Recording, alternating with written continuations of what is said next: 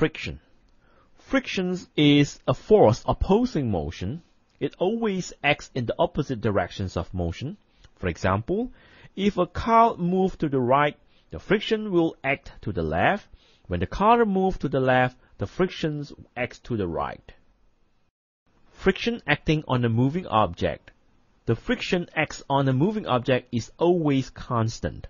For example, when the forward thrust of 200 Newton acting on a moving car, the friction is 200 Newton.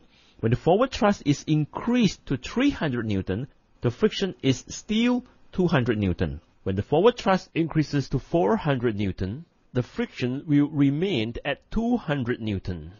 The magnitude of friction will not change according to the forward force. Example 3. A car of mass 500 kg moves at a constant velocity when a forward thrust of 600 newtons acts on it. Find the friction exerted on the car. Find the acceleration of the car when the forward thrust is increased to 700 Newton. Let's solve question A first. Let's say we have a car.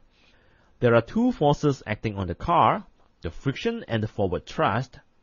The forward thrust is 600 Newton. The car is moving at a constant velocity. According to Newton's first law, if an object is stationary or moves at constant velocity, the forces acting on it must be in equilibrium. If the forces are in equilibrium, the force acting backward must equal to the force acting forward. Therefore, the friction must be equal to the forward thrust, which is 600 Newton. For B, the forward thrust is increased to 700 Newton, and we are asked to find the acceleration.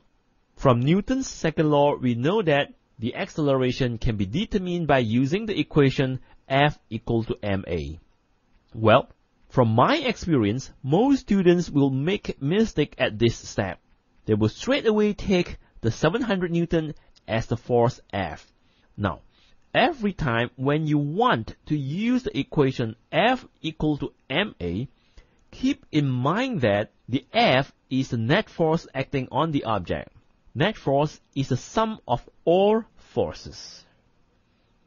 The forward thrust is 700 Newton, and there is a 600 Newton friction which is acting backward. We get this 600 Newton from question A. Friction will not change according to the forward force. Therefore, the net force is 700 Newton minus 600 Newton. The mass is 500 kg. Solve the equation A is equal to 0.2 meter per second square.